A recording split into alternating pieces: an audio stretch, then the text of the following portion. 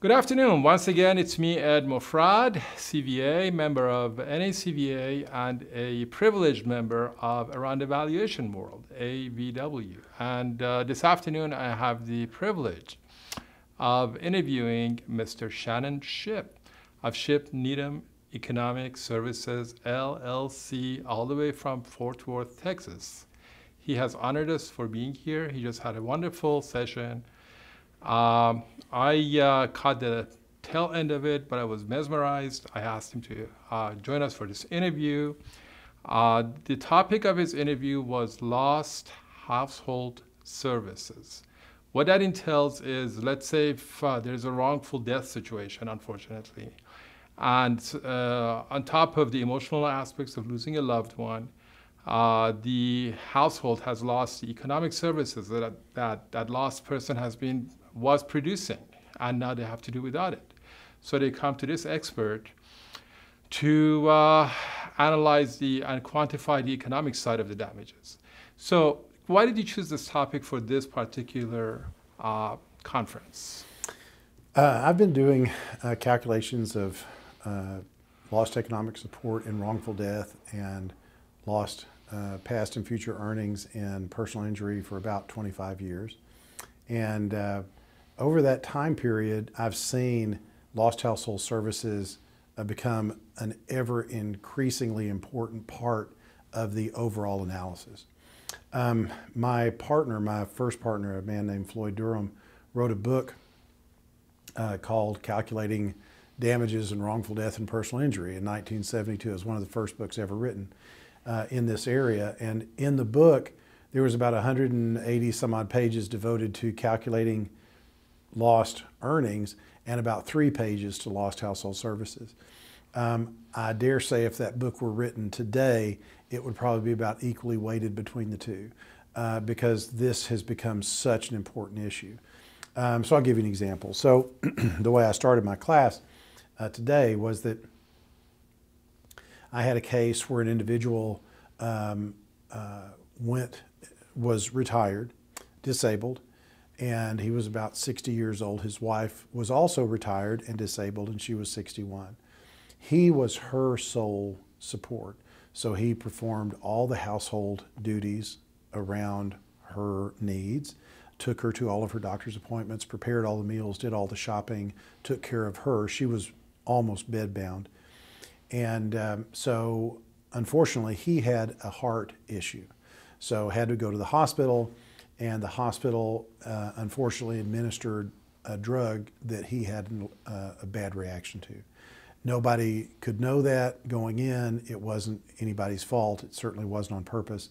And he eventually recovered and went back and continued helping his wife.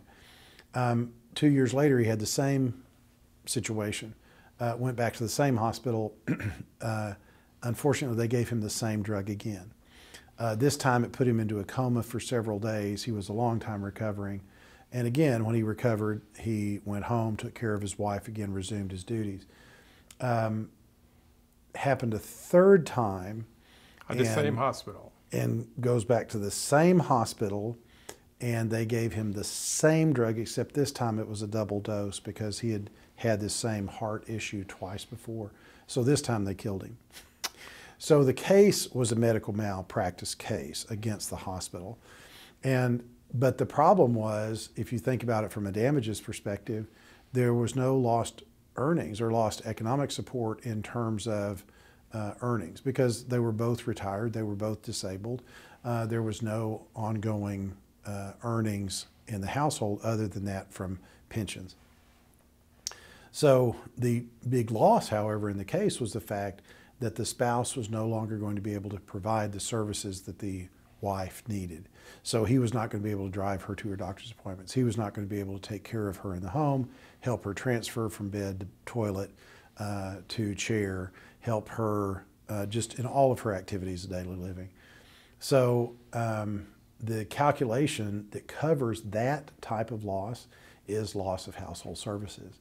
So as we have an aging population and as the bulk of the population trends older and older, you're going to see more cases like this where you have people who are injured and there is no earning stream. The only stream to worry about is the lost household services. And so the question of how you value those services is becoming increasingly important. Very good analogy, very good analysis. I had the good fortune of interviewing your partner before you, and he Yes. told me, Mr. Allen Needham, Yes. and he told me that he's an economist. Yes. What's your background? I have a PhD in business administration. I also have an MBA. So my basic focus in the business is to worry about calculating damages in personal injury, wrongful death, wrongful termination case.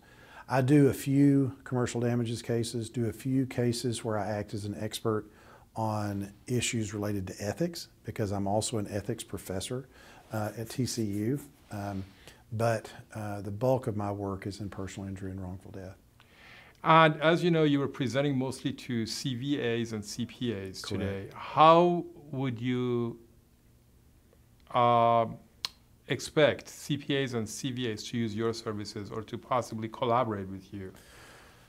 Both. So I also do a webinar series, and several of the people who attended the session today have previously attended my webinar or webinars, and they wanted to come today to get more in-depth knowledge and be able to ask more questions about a specific topic.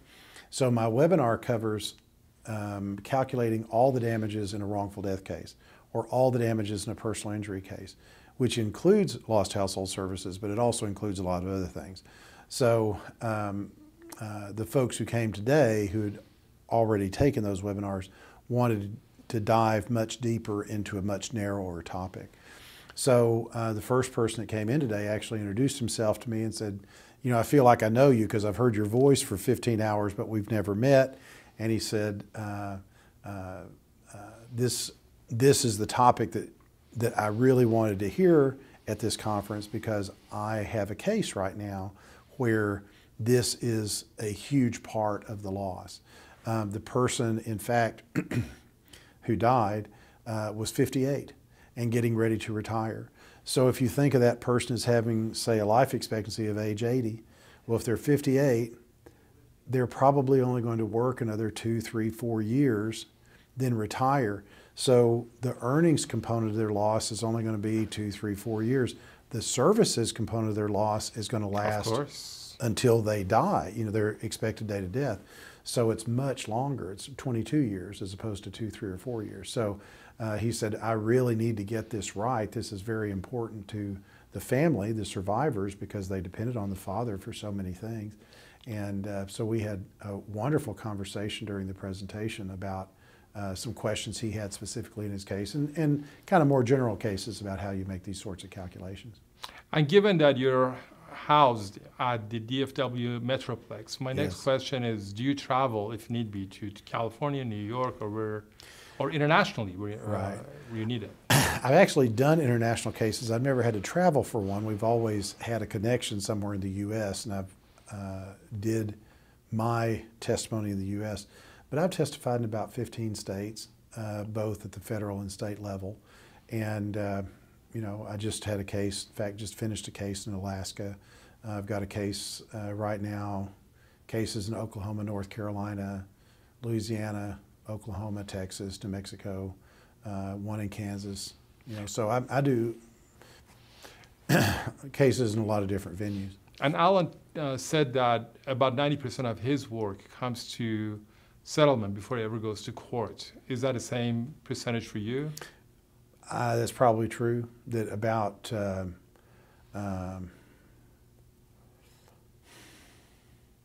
yeah, I'd say about 90% of them. I was just thinking, yeah, but I'd say about 90% are probably settled before they reach trial. And do you feel that's because you're involved or because they managed to come to an agreement anyhow?